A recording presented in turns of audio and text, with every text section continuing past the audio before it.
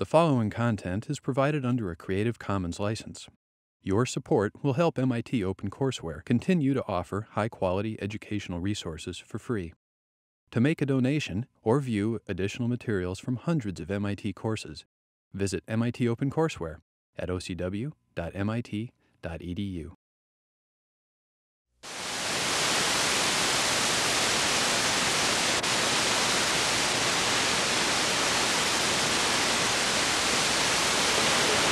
Hi.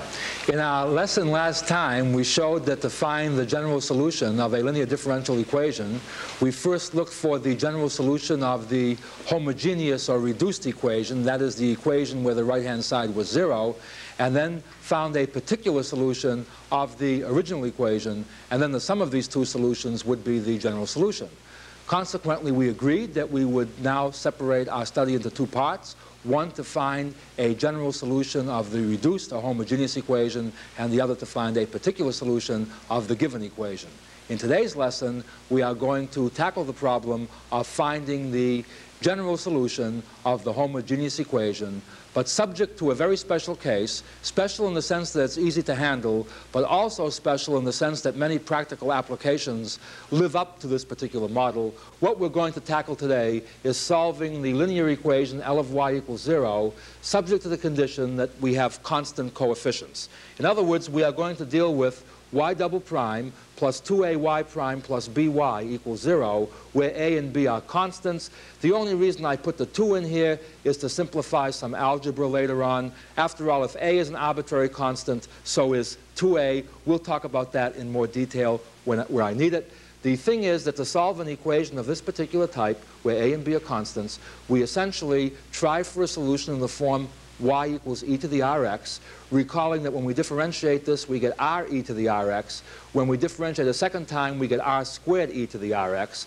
Consequently, substituting this into here, we get that e to the rx is a constant factor, and we're then left with a polynomial in r equal to r squared plus 2ar plus b. In other words, mechanically, notice that the power of r replaces the given derivative. R squared replaces y double prime. R to the first power replaces y prime, and this is the r to the 0 term replaces the 0 derivative term, namely the 0th derivative is y itself. At any rate, since e to the rx cannot be 0, to find the values of r that satisfy this equation, then what we have to do is set this polynomial, in this case a quadratic equation. And notice, of course, if I had order greater than 2, the same theory would hold. I have simply, as usual, picked second-order equations for illustrative purposes. The exercises will take care of higher orders. At any rate, the values of r are determined by the equation r squared plus 2ar plus b equals 0. Now, you see, if I use the quadratic formula and solve this equation for r, I find that r is minus a plus or minus the square root of a squared minus b. That's the reason I used 2a instead of a here. You see, if I had used a here without the 2, then the quadratic formula would have said r is equal to minus a plus or minus the square root of a squared minus 4b over 2a. And with blackboard space at a premium, I hate to have to keep writing in a 2a as a denominator, and every time I do that, I lose a line of space on my board. So for convenience sake, I chose the 2 in here so I could write r this way. Now notice that in general, this determines two values of r, one with the positive square root, one with the negative square root. Let me call r1 the root that I get with the positive sign, r2 the root with the negative sign. And the point that I want to mention is that the nature of the magnitude of a squared minus b determines what the values of r look like. For example, if a squared minus b is positive, then r1 and r2 are unequal real roots. If a2 minus b, if a squared minus b is 0, then r1 and r2 are both equal to negative a. And if a squared minus b is negative, r1 and r2 are complex conjugates. Now, the idea is simply this. What we're going to do now is I'm going to summarize for you what these results are. I'm going to use the cookbook technique first of illustrating all three cases for you, giving you examples of each, and then I will conclude today's lesson simply by showing you why the recipes work. And with a little bit of luck, for the first time in our course, we may actually have a short lecture. But let's see what actually goes on here. Let's not be too presumptuous. The three cases are this. Either a squared is greater than b, case 1, a squared is greater than b, so r1 is unequal to r2, and they're both real. And in this case, the general solution of the homogeneous equation y double prime plus 2ay prime plus by equals 0 is simply a linear combination of e to the r1x and e to the r2x, namely c1 e to the r1x plus c2 e to the r2x. For the second case, when a squared equals b, in that case r1 equals r2, and because they're equal, let me just call both of them r1. Notice that if I came back up here, this would really not be a general solution in this case, because with r1 equal to r2, e to the r1x is a common factor. I could then, amalgamate the two arbitrary constants here and write what? That y sub g, the general solution, is just c1 plus c2 times e to the r1x. And if c1 and c2 are arbitrary constants, then their sum is simply a arbitrary constant. It turns out that in this particular case, another solution of this equation, meaning what? Another one other than e to the r1x, which is not a constant multiple of e to the r1x, is x e to the r1x. And we'll verify that later in the lecture. For now, just take this for granted. And in that case, it turns out that the general solution is given by the linear combination of e to the r1x and x e to the r1x, c1 e to the r1x plus c2x e to the r1x. In the third case, we have that a squared is less than b. That means that r1 and r2 are complex conjugates, which means that r has the form a real number plus or minus I times a real number.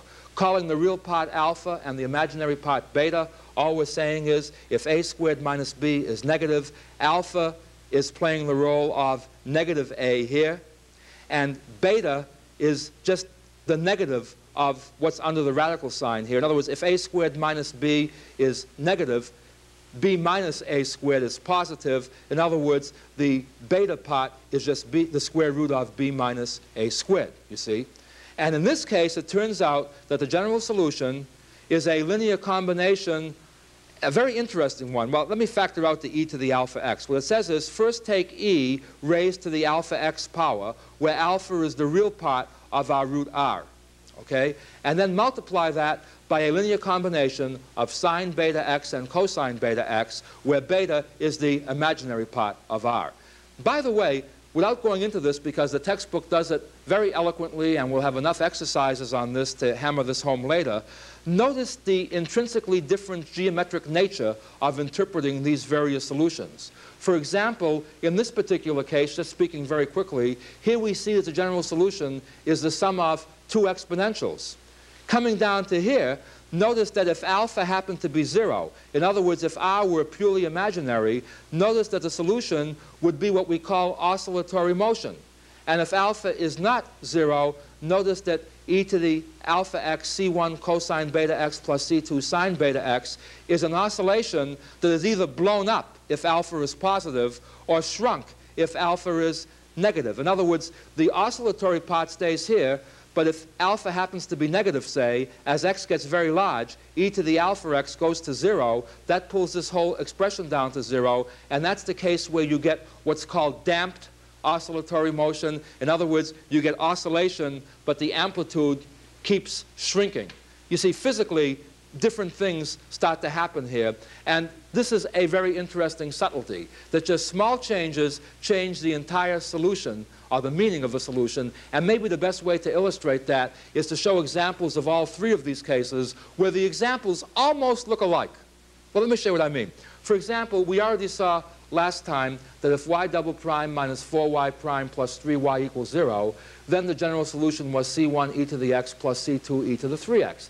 That's precisely this case here, because if we look at the equation that determines r, it's r squared minus 4r plus 3 equals 0. That says that r1 is 1, r2 is 3. The roots are 1 and 3. So two solutions are e to the x, e to the 3x. r1 and r2 are real and unequal. That's exactly the type that we were talking about back here when we were talking about case 1.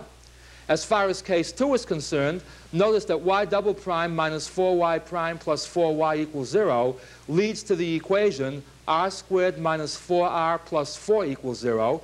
That factors into r minus 2 squared is 0, and that says that r equals 2 is a multiple root. To illustrate case 2, again, the proof coming shortly, but not now, what we're saying is that in this case, e to the 2x and x e to the 2x will be non-constant multiples of one another that are solutions, and that consequently the general solution will be c1 e to the 2x plus c2x e to the 2x.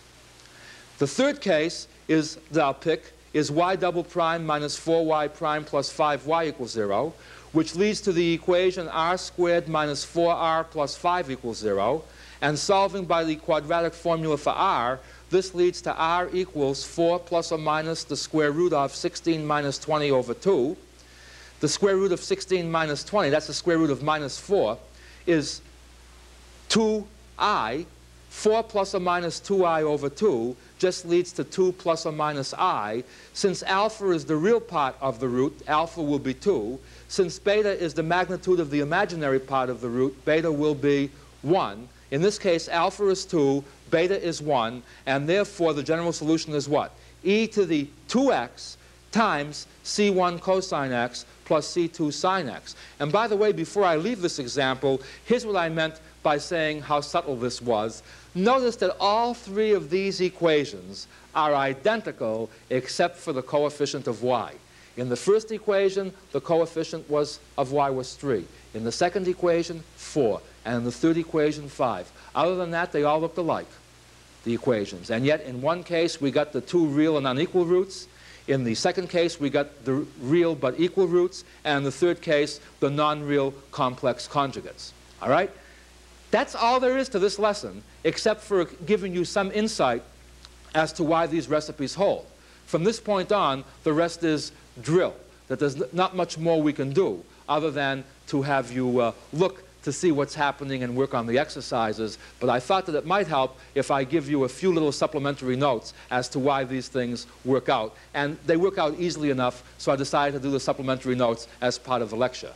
Namely, first of all, notice that in the case where r1 is unequal to r2, and they're both real, that e to the r1x and e to the r2x are both real solutions. And more importantly, since one cannot be a constant multiple of the other, their linear combination must be the general solution. That's what we saw last time. Remember, the only time you were in trouble is if one was a constant multiple of the other. Why can't e to the r1x and e to the r2x be constant multiples of one another? The answer quite simply is this. Assume that they were. Divide both sides by e to the r2x. We then get e to the r1 minus r2x as a constant. But look at, this is e raised to a variable power. The only way that e raised to a variable power can be a constant is if the multiplier of the x is itself 0, so that the x doesn't appear here. In other words, in that case, notice that r1 minus r2 must be 0, and that's the same as saying that r1 equals r2. In other words, the only way that e to the r1x can be a constant multiple of e to the r2x is if r1 equals r2, but we're given in case 1 that r1 is not equal to r2. That's why the solution works. As far as case 2 is concerned, notice that what we have to establish is it's obvious that x e to the r1x is not a constant multiple of e to the r1x. After all, their ratio is x, which is not a constant. The hard thing to do is to justify how we can find out that x e to the r1x is a solution in that case. And the answer is, look at that case occurs when a squared equals b. If a squared equals b, notice that y double prime plus 2ay prime plus by becomes replaced by y double prime plus 2ay prime plus a squared y. Now we very cleverly invoke the trick of writing 2ay prime as ay prime plus ay prime. See, we take this and write it like this. Now we factor out an a from this expression here. We have a times y prime plus ay. Notice that these two terms are just the derivative of y prime plus ay. In other words, if I let u equal y prime plus ay, then this being u means that with the prime on this is u prime. This just becomes u prime plus au equals 0. That's a first-order differential equation in U in which the variables are separable. So in other words, this becomes this. From this, I can very quickly find that U is equal to C e to the minus AX. I didn't want C. I didn't want U. I wanted Y. I remember that by definition of my substitution, U is Y prime plus AY. Consequently, this leads to Y prime plus AY is C e to the minus AX. This is a first-order linear differential equation. We learned how to solve that in a previous unit. Leaving the details again to you, it now follows that a particular solution of this equation will be y sub p is x e to the minus ax, recalling that in this case r1 is minus a. This is x e to the r1x. This together with e to the r1x form your two linearly independent solutions, and consequently that's why the general solution in this case is c1 e to the r1x plus c2x e to the r1x. The third case, where we got the imaginary roots, or the non-real roots, hinges on a very interesting property of linearity plus complex functions. If u and v are real, notice that L of u plus iv, by linearity, is L of u plus I L of v, because after all, I is a constant, be it imaginary or otherwise. Consequently, by linearity, since L of u plus iv is L of u plus I L of v, the only way that L of u plus iv can equal 0 is if L of u plus I L of v equals 0, and the only way a complex number can equal 0 is if both its real and imaginary parts are 0. In other words, then, if L of u plus iv is 0, it means that L of u and L of v must themselves be 0. See, the real part must be 0, the imaginary part must be 0. Now, how do we apply this to case 3? Notice that in case 3, we solved for r and got that r was equal to alpha plus or minus I beta. Let me pick the positive root. And we said our solution was e to the alpha plus I beta x. Now the idea is this looks quite imaginary, and it is in this form. But what we've just seen is that since this is a solution of this homogeneous equation, the real and the imaginary parts separately must be solutions. Consequently, if I write this in the traditional u plus iv form, then u and v separately will also be solutions. Well, let's see how I write e to the alpha plus I beta x in traditional form. First of all, this is e to the alpha x times e to the I beta x by the rules of exponents. We recall from our lecture on complex functions that e to the I beta x is cosine beta x plus I sine beta x.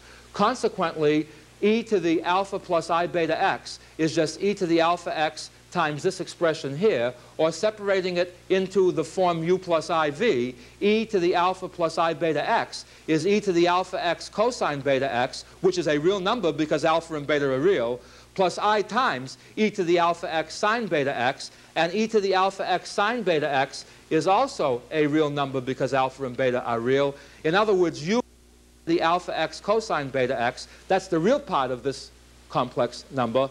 V is e to the alpha x sine beta x, which is the imaginary part of this.